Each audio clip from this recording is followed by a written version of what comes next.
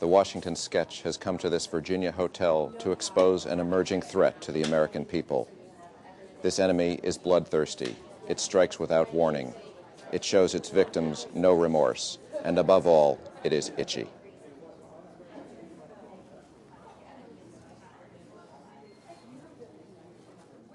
The bedbug was all but eradicated decades ago, but thanks to increased travel and resistance in pesticides, the bedbug is once again all the buzz. I hesitate to use the word, it became a sexy issue, but it was kind of a cause célèbre, and it kind of got legs for a while. The EPA called its first ever National Bedbug Summit to answer crucial questions.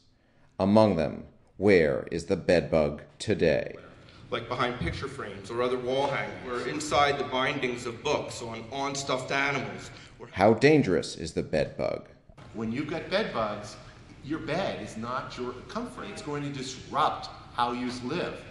What can man do to conquer the bedbug?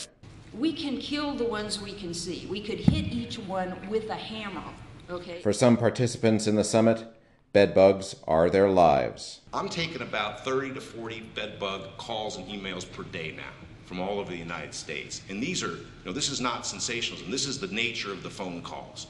I can't live with them. I'm ready to blow my brains out.